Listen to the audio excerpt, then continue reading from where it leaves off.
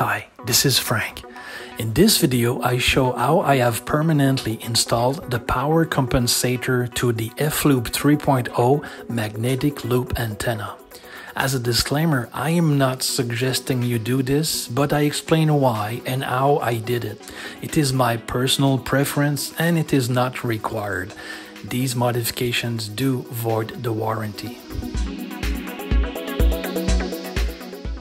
The original suggested method is to insert the compensator, tighten it with the provided nut, and then screw the PL259 over to keep it secured. I was not comfortable with that method because I interchange loops oftenly, and I had to retighten the nut, the PL259, every time to keep them secured. I wanted the Power Compensator to be permanently installed and have more threads to secure the PL259, therefore making it easier to swap loops in and out. I have tried different methods. This one is the one I ended up with. I opened the box. As a note here, gently pull the two cables for the switch with a pair of pliers. I took out one of the SO239 connectors and used it as a template. Use a sharpie to mark the two holes on the compensator arm.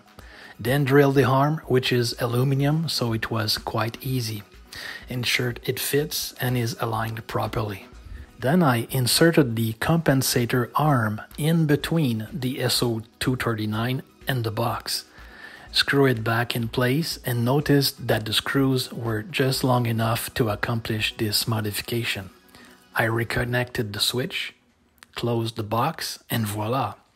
Now, when screwing the PL259, I have plenty of threads and don't have to worry about the compensator becoming loose over time as I swap loops in and out. As stated earlier, you don't have to do this. It is my preference for my needs and I assume the consequences. I shared this video in case it may help someone somewhere and may also work for the F-Loop 2.0. As usual, if you liked the video, click the like button. This is Frank signing out and thanks for watching 73.